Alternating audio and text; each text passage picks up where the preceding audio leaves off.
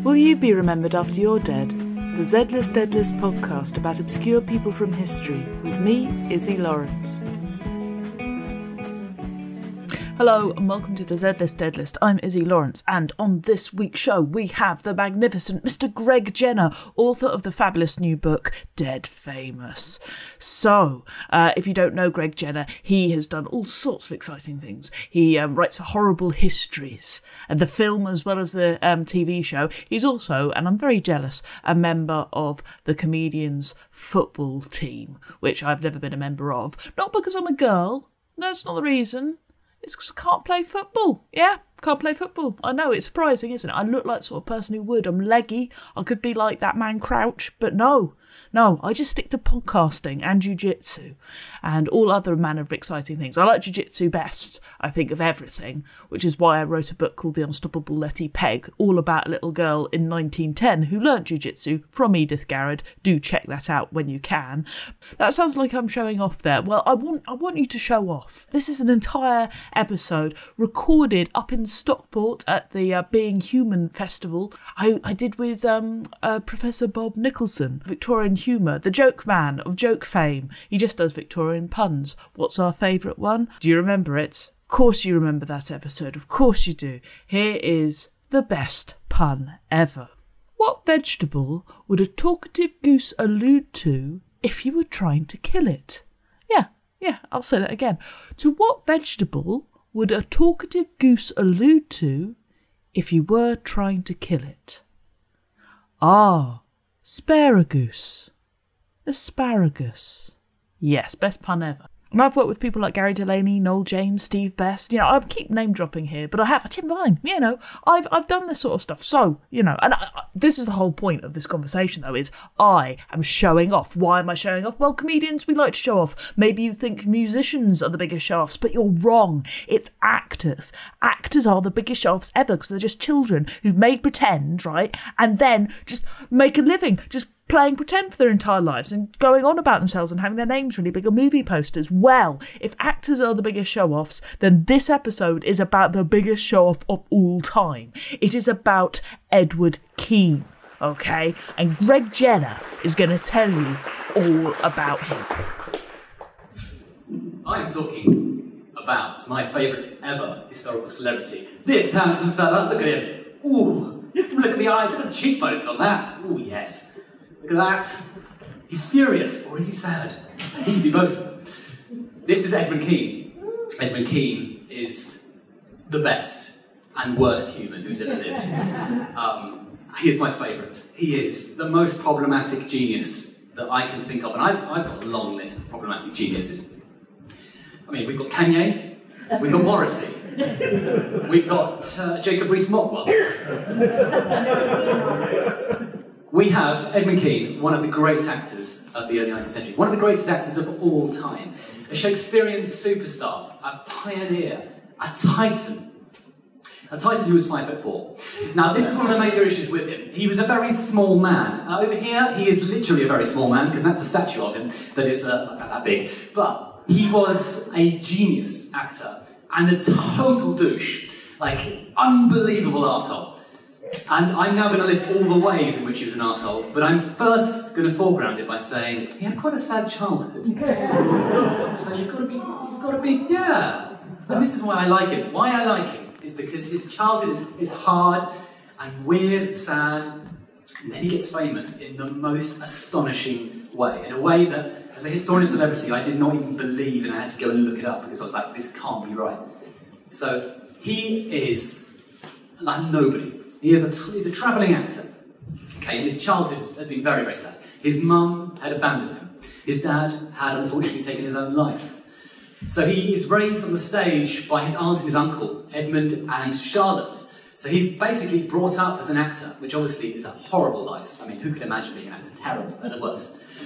And he is small, he's weird looking, he's sort of furious. He's very good at backflips, he's very good at front flips, he's good at general flips, he can do all the flips.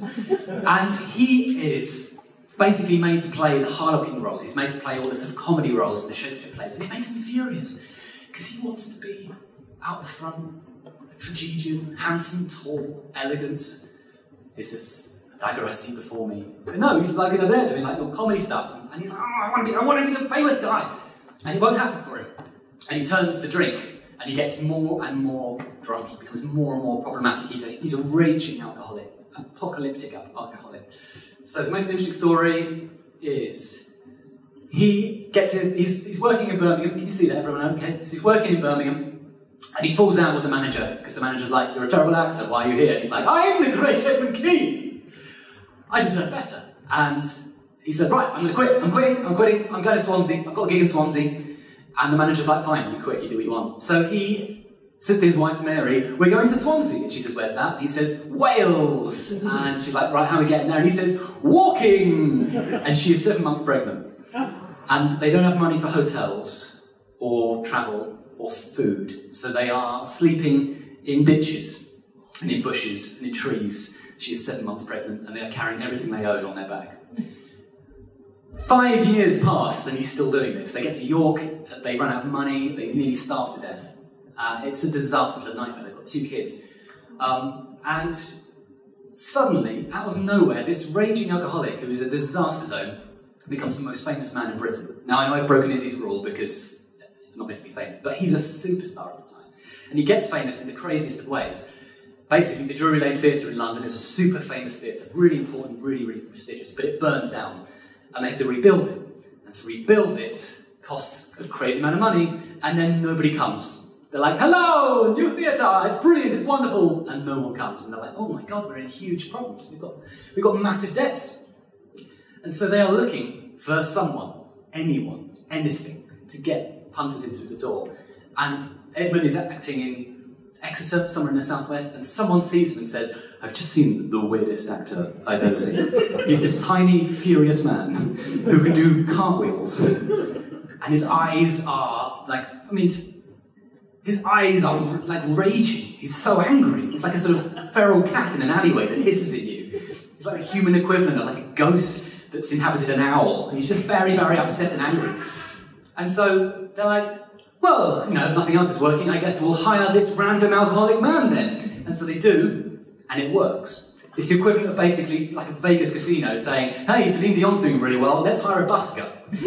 See if he does right, get him to sing Coldplay song, it'll be fine." And then that guy literally becoming like a Coldplay sort of superstar. It's that level. So he becomes a superstar within a week. Within a month, he's the most famous man in Britain. More famous than Byron. He hangs out with Byron. Byron's a massive fan. Byron's obsessed with him. So he becomes huge, but he is such a tool because he's now going to spend the rest of his life just going, "I told you so, I hate you, and you never believed in me, I'm better than all of you." So he founds the Wolves Drinking Club. He uses its members to boo any rival actor who snubbed him at any point in his life. Sits them in the front row and just gets them to go boo all the way through all the place. He also himself sits in the front row and sneers at anyone who has like been rude to him, and that's just like a long list of people. He fires any actor who is taller than him, all the actors. Anyone who's better than him, several actors. Anyone more attractive than him, most actors. He refuses to act with any of the other big actors of the age, and he surrounds himself with very bad actors, so much so that when people go to watch him act, and they go to watch him because he's a genius. He's an extraordinary, raging, sociopathic, alcoholic genius who just howls and roars and whispers and laments and hurls himself around the stage and screams, and everyone else is like, "Hello, I'm in this play as well."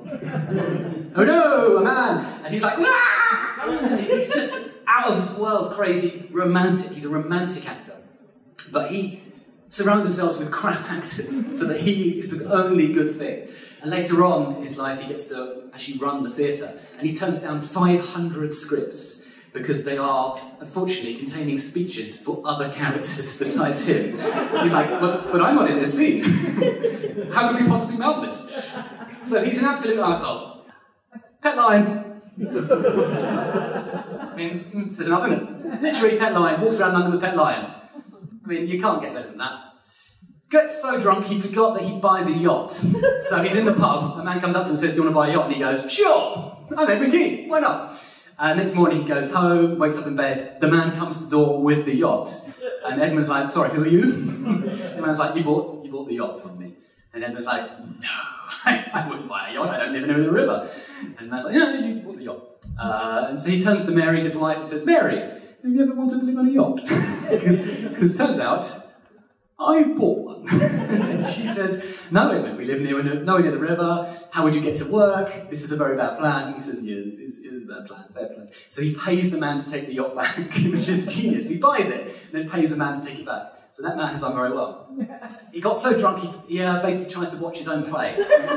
This is before he was famous. He missed the start of the play, so the manager of the theatre had to go on in his place, and the manager's not very good. He's stumbling around, he's trying to do the lines, and the audience start booing. And suddenly, out of the royal box, there is a loud voice that goes, keep going, lad, you're doing very well! And it's Edmund Kean in his own play, watching his own play from the royal box, because he stumbled in, and he knows where he's meant to be, but he's not quite sure he's meant to be there on stage. He's like, I'm meant to be in this theatre, I'm pretty sure. So he was fired immediately, of course he was. So he didn't get an education as a child because his mum and dad unfortunately weren't there, and he was raised on stage, so he didn't know Latin or Greek. But all his friends were really, really fancy posh people like Lord Byron and William Hazlitt and Prince George and so on. So he pretended to know Latin and Greek. He'd just get up and start giving a speech in a language that he'd invented. And they'd be like, what's happening? And he'd be like, well, Latin and Greek, of course. And they'd be like, no, none of this is Latin or Greek. What I like about him, though, what I find weirdly sympathetic, is that he was sort of working class. And he really wanted for people to respect him and love him. And so he would work really hard to go to these dinner parties, to sort of hang out with these people. And then he'd sit there, and then he'd go, I don't like these people. And they don't like me. I know, I miss the wolves, I want to go drinking. And so he'd leave mid-dinner without telling anyone, and he'd just be found in Deptford 3 days later. He would go missing for weeks at a time, and he'd be found in a tree. Or I'm not joking, literally found in a tree. Just got so drunk, he was like, I will sleep in this tree. And so his wife was like, where are you? What are you doing? Weeks at a time, missing. He claimed to be the illegitimate son of the Duke of Norfolk. Now, the Duke of Norfolk had been his aunt's lover for a little while. So in his head, he was like, maybe I'm the love child. In which case, that explains why I'm better than everyone. So he would tell people that. The Duke of Norfolk very kindly said, well, if he was my son, I would be very proud of him, but I know where all my children are. Unlike Boris Johnson, of course. Love this one. He jumped out of a window on a dare. He did this a lot. Leapt out because he could do backflips and stuff. So he was very good. Someone bet him, I bet you can't jump out that window. He was like, of course I can, I'm Edmund Kean. Leapt out the window, landed quite badly, in fairness to him. And an old man rushes up to him and says, are you okay? And he immediately goes, aha, an audience. And starts doing a death scene from And the man's like, no, but seriously, are you all right? Are you dying? And he's like, oh, it's me, I am dying. And the man's like, no, but are you all right? And he's like, it's Shakespeare. And the man's like, no, but I don't... You've leapt out a window, are you all right? He's like, no, but Shakespeare. And the man's like, I don't understand what's happening. And he says, I'm Edmund Kean. And the man's like, I don't know who you are. I don't really go to the theatre. And in which case, then stands up and goes, never mind, gives him £5, runs away laughing. That's the sort of man he is. He's just always on. If an audience isn't enjoying it, he's like, never mind, £5, goodbye. I love that about him. One of the first ever celebrities to tour America. This is where he actually gets like really important and interesting. He tours in 1821. He goes out there to make a lot of money. It goes really well for him. Well done, Edmund, until he gets to Boston. And then he gets to Boston, and there aren't enough people in the audience. And he's like, well, I'm not going home. There aren't enough people in the audience. I'm Edmund Kean. I'm the great Edmund Kean. And so the people in the audience start booing him, and he writes a sort of stupid letter in the newspapers, trying to defend himself, but basically calling Bostonians primitives who don't understand his genius. And they are furious with him. So he has to go home in shame and ignominy. So he then has a massive, massive scandalous affair. He's always cheating on his wife, constantly cheating on his wife, so much so that he builds in special shag windows into his plays. During a scene, he can leave the scene and have fun in the dressing room with the lady of the night and come back out mid-scene and carry on with the speech. But he has a really famous affair with a woman called Mrs. Sharp Cox, who is the wife of his friend who works at the Brill Theatre. And the man finds out about it because they write love letters to each other, and then he pisses her off, and she leaves the love letters for her husband to find, and he's like, right, I guess I'll go kill Edmund Kean then. So he loads a pistol, runs into a room and tries to shoot him. Thankfully, They wrestle the guns off him and so on. It becomes a huge scandal. It's a massive divorce case. He has fined a huge amount of money, and he thinks, oh no! No one likes me anymore. I'd better go to America where everyone loves me.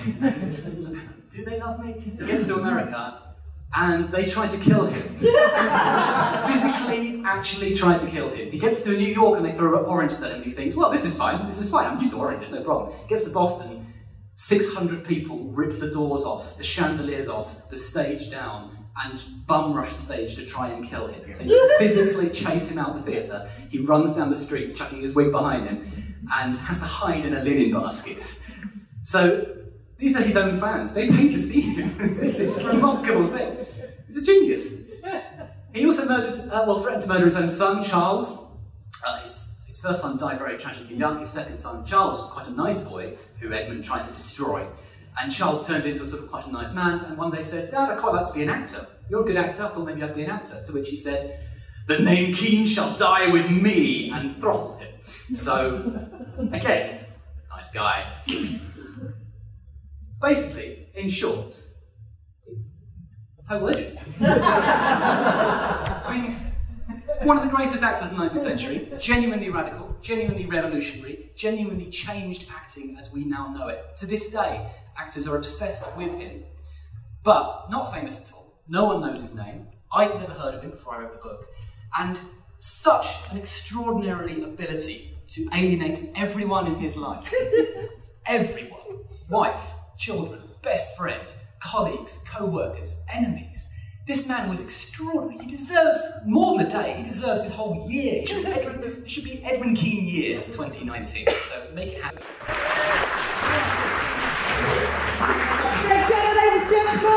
A big thank you there to Greg Jenner, and also, posthumously, to Edward Kean. He would have been gutted that he didn't actually win the Z List Dead List that evening. Ah, the shame of it. The shame.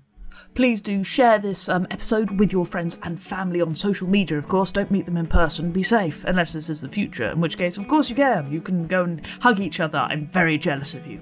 Yes, do share this episode. You can find out more about me on iszi.com, that is izzy.com, and you can hear more episodes on the zlistdeadlist.com, that is zlistdeadlist.com, not zlistdeadlist Americans, okay? Can't pronounce things correctly, but that's all right, because we love you anyway.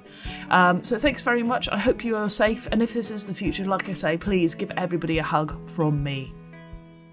Bye!